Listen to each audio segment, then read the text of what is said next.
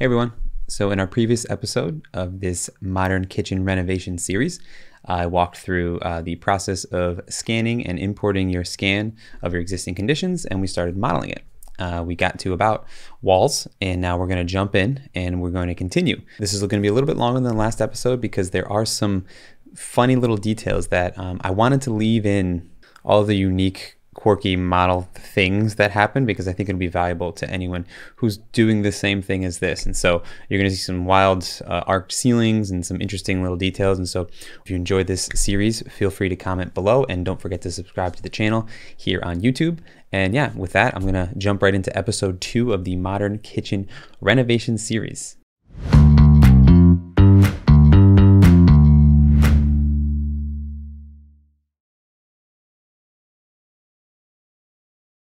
So we're just going to jump right into Revit and pretty much pick up where we left off. So what you'll see here is I'm in Revit and I'm placing some interior elevations. If you remember from the last episode, what I mentioned was that you're going to be creating a lot of views, a lot of sections, elevations, floor plans, different views. And all I'm doing here is I'm creating some interior elevations, and you'll notice I'm modifying, well, that was just modifying a wall there, but I'm actually going to modify the view extents quite a bit. And part of the reason for that is when it comes to point clouds, not only do you want to pay attention to your views, but the view extents of how many points you see beyond it. And now I'm just placing doors in. So what you'll see here is I'm going through, I'm just placing some stock families that I have in my template, and then I'm modifying the sizes based on what I dimension in my elevation. So this is a nice sliding door. I'm placing in there, I'm editing and duplicating the family type, and I'm changing the size to what size is actually in the existing building. And you'll see right here, I'm actually dimensioning the scan so that I can modify my family and create an existing door family that fits essentially exactly to what the existing condition is. For those of you who haven't gone through this process, you know that it's not much different than if you're doing it with a tape measure. In the sense that you would just be going through your sketch and modifying. But this is nice because you have the families pre-built in the template, and then you can modify them to fit. And you see I'm just kind of nudging them around right now. With point clouds, again, it can be a little bit of assuming. What I usually do is I will sometimes, depending on if it's a critical wall or if I know it's a critical location, I will actually take the tape measure out and I will measure those areas, or the laser distance measure. But here we go. So we have our door in, and you can see now I'm just flipping between different views. Now I'm going to place a few of these windows in. These are just simple picture windows. So I'll start with a picture window. You'll see me flip between Polycam and Revit quite a bit because Polycam kind of becomes my existing photos. And here I am just placing a picture window in, and again just dimensioning the scan and then modifying my window families to match the scan. And so just going through, I will let you guys know that I recorded my entire process here as I was working on it. And so some of it I narrated as I recorded, but some of it I did not. And so you will see some things that seem a little sped up, and that's because obviously this was a long a long process, and I wanted to try and speed up some of the more repetitive things while I talked through them. And so what you see here is I'm just going around and I'm really just modifying and placing these windows based on these views and these elevations. And then I'm dimensioning, I'm placing, I'm dimensioning, I'm checking, I'm going back and forth and just sort of building this kitchen and this house slowly but surely using these properties. The interesting thing here is obviously head heights usually are consistent. This existing condition this is actually something that the owner Mark was absolutely horrified by, which is these 3 windows. One of them was existing in the 1950 50 or so house, and the other 2 were added. And you'll notice that the head heights of these 2 little windows on the side are actually off by a couple inches, and they actually look, the one in the middle I think was the one that was added actually. It looks directly into a colonnade sort of on the exterior. So these windows were going no matter what, but for the sake of demo drawings and understanding existing conditions, I made sure that I model them. And so again, just going through, placing the existing windows, modifying the sizes, going back to Polycam, it becomes kind of my existing condition document as I flip through. And then I'm just working my way around the walls and placing the openings, for example. That was a rectangular wall opening, placing the windows, the doors, and sort of just massaging the model as I go around. And you'll notice, I mean, just look how many different views I'm going through. I've got a 3D view here with a section box that I'm just sort of spinning up and down. I'm moving the section box to see different cut planes. I'm going to place a couple doors in here, modify the swing angle so it looks nice and plan for the existing and demo drawings. And then again, just going to the 3D view, going to the plan view, going to Polycam. I mean, you get the idea here. It's just a lot of back and forth between the information you have. Again, the nice part about it, and I mean, you can see what I'm looking at here. There's a lot of angles. There's a lot of interesting little details. And so this would be a very challenging project to dimension and measure in the field, and then come back and draw. Imagine all these triangles and distances, having to actually get them using a tape. And so this is a no-brainer as to why this process has worked well for me. So now again, just going beyond the extents a little bit, checking out this corridor, this hallway where the powder room is, and just modifying some of to meet those scans basically. So now I'm going to start looking a little bit at the soffit details, and some of the interesting little things happening there. You'll see I'm taking a dimension to see, actually this is a reference plane, and then I'm dimensioning it, and then I'm kind of massaging it based on it not being 6'11" and some crazy 2/56 of an inch dimension, and the soffit was actually at 7 feet, and so I just used that reference plane as my guide, and then you can see it's actually not 7 feet. It's a little different. This is an area where maybe it makes sense to shoot. I usually do shoot a floor to ceiling as a tester, just with my laser tape, and then sometimes I'll hit a couple soffits. And again, that takes 30 seconds in the field, not even just to verify a couple things. But especially with point clouds, you have to sort of justify and make some assumptions based on where those points are. So all I'm doing here now is just creating a reflected ceiling plan, and setting my view ranges so that I can see exactly what I need to see.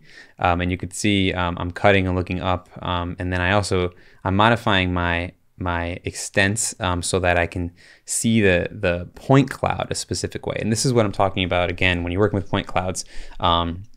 Making sure that your view ranges, not just where you're cutting a section or a floor plan or an RCP, it's also the distance that you're seeing, because sometimes seeing too far, putting it to unlimited right away, for example, it may actually make it harder for you to model from this point cloud. You see what I did there is I just copied the wall over, which was already a soffit wall at the right height. This way the angle was matched and I didn't have to worry about it. And then I can start looking at the details along it. You'll notice I'm jumping into one of my more detailed scans, so I can start looking at the actual soffit and realizing that, hey, this thing actually does kink out, which is kind of interesting. And this was a condition where I actually went back to some photos. Was this soffit kinking the way it shows? And as you can see, here's a perfect photo of it. There is a kink right there. so it does kink out, and it wasn't something that's wrong with my scan. So here I am splitting the wall and actually sliding it over and making it match that kink. So all this is coming down and getting demoed, but you never know, and the information you have, you might as well just plug it in there. So this is the entire house basically has this interesting ceiling.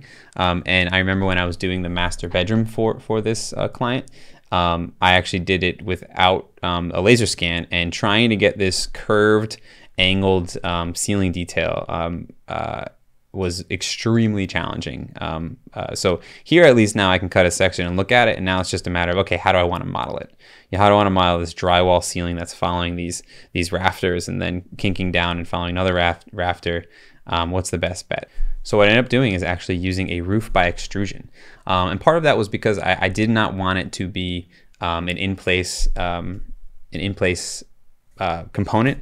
And I knew I wanted the shape to be continuous, and then I wanted to just be able to use openings instead of voids to slice and dice it if I needed to. So what I'm doing here is actually making a new type. Even though it is a roof, I'm calling it a ceiling. I'm giving it the correct materiality. I'm giving it the correct structure, and I'm just using it as a ceiling. I've mentioned this in multiple videos. There's no reason why you can't use it as a ceiling, other than the fact that Autodesk decided to only give you this option to create in specific categories. And so I like the roof by extrusion, because then you just draw that profile and it's going to extrude it, and then carry the structure up or down depending on what you're doing there. So you can see here I'm just putting some drywall in, and then I'm going to put the structure in, which is going to be our 2x8, I think, is the existing walls. So placing the drywall on the finished layer. In the core boundary, I'm going to use my structural framing, so dimensional lumber. I wanted to take a quick moment to thank our sponsor of this series. So all of these episodes are proudly sponsored by RevitFamily.biz. RevitFamily.biz is a company that creates residential Revit family libraries, from doors to windows to cabinets and more. Brenton Weiberg is the owner and author of most of the models. Some of you may remember him from a few different episodes. He's actually been on BIM After Dark Live 3 times. And not only has he sponsored this episode and this series, he also offered you, the audience, 20% off any of his families. As you see this series grow, you'll see I actually do use his families quite a bit, including the cabinet families, and I'm going to dig into them. But feel free to jump on over to his website, check out the clip that I'm going to show in a minute, and use 2022 Revit Kid as a promo code to save 20% off.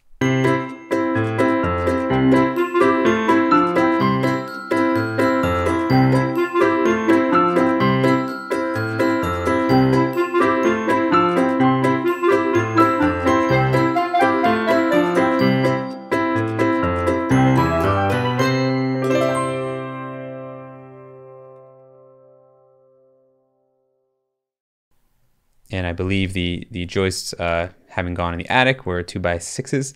And so here we go. So now it's as simple as drawing a shape that follows that that crazy curve arc thing that you're seeing there. You can see here I'm just sort of following it down, getting as close as I can.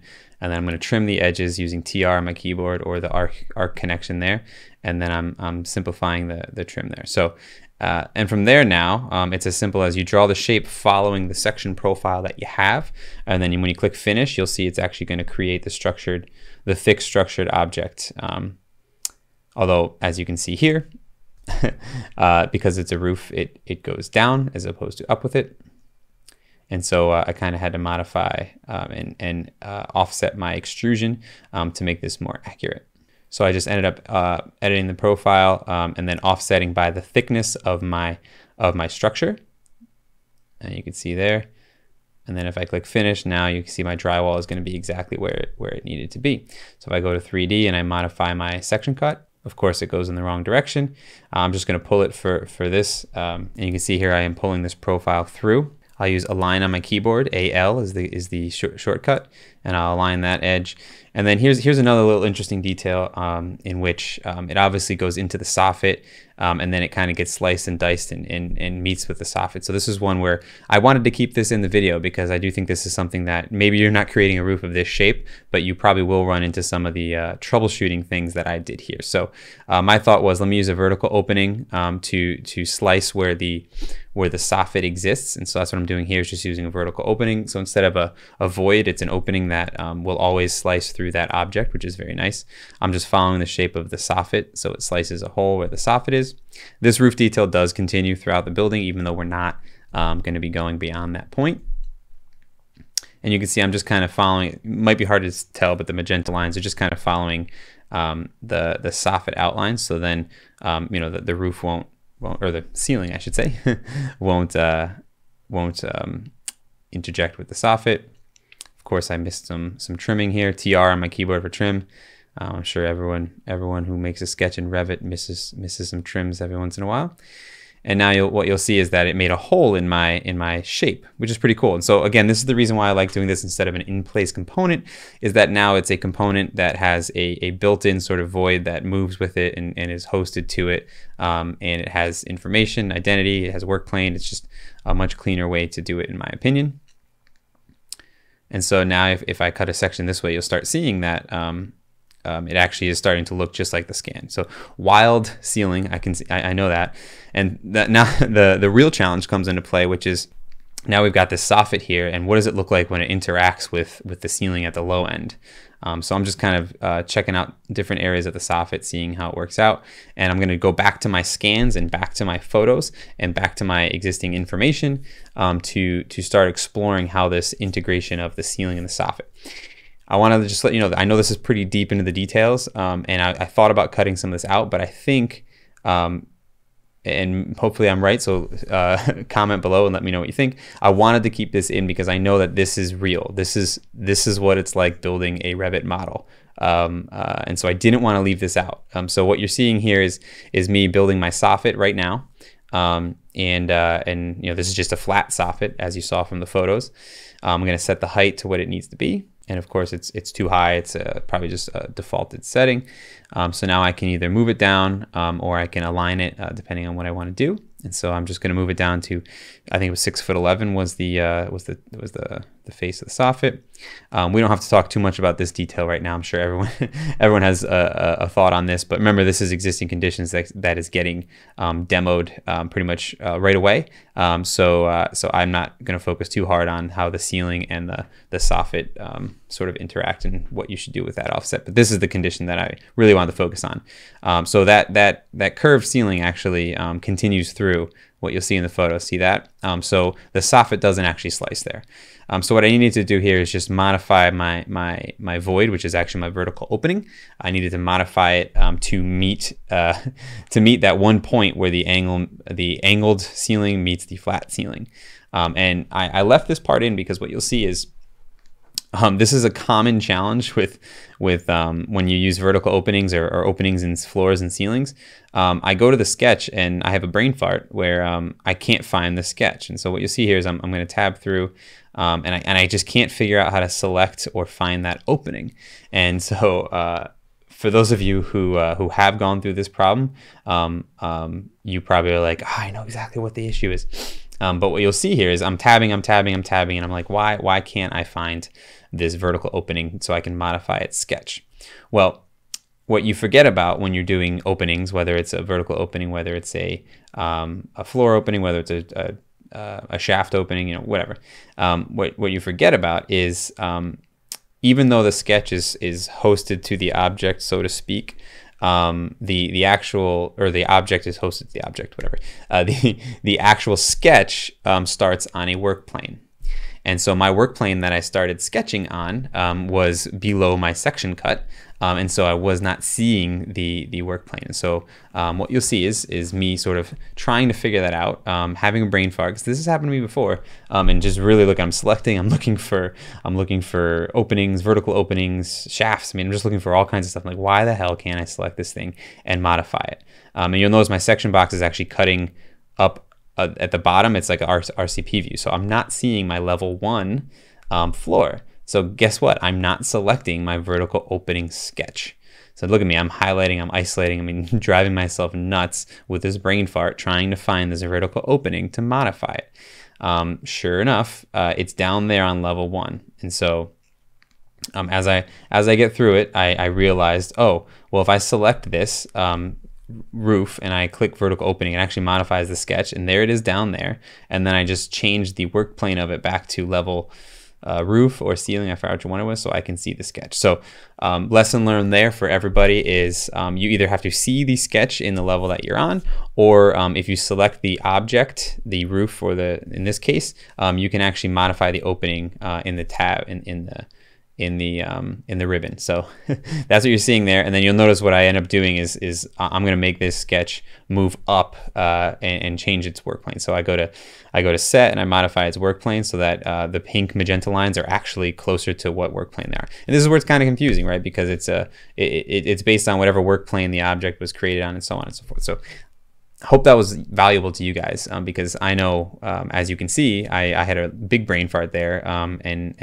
and then worked through it. And so hopefully now when you run into that little brain fart, you don't have to work through it the way I did. So now I'm just modifying it and pulling it back until it meets the area exactly like the scan was. And there it is. So now this looks pretty much just like the scan. So here we are. We've got our ceilings in now. We've got our windows. We got our doors. We're going to wrap up our existing conditions model in the next episode. We're going to finish some of the interior details, and then we're going to jump outside and we're going to finish some of the exterior details, like the actual roof, the overhangs. There's a deck that attaches to it, and a few other things. So we're finally going to wrap that up in the next episode, and then the following episode we are actually going to start designing. So I hope you guys enjoyed this. I hope you guys enjoyed some of the level of detail we dove into. Feel free to comment below and let me know what you think. And I look forward to releasing the next episode for y'all, and I hope you enjoyed it. So for that, see you later.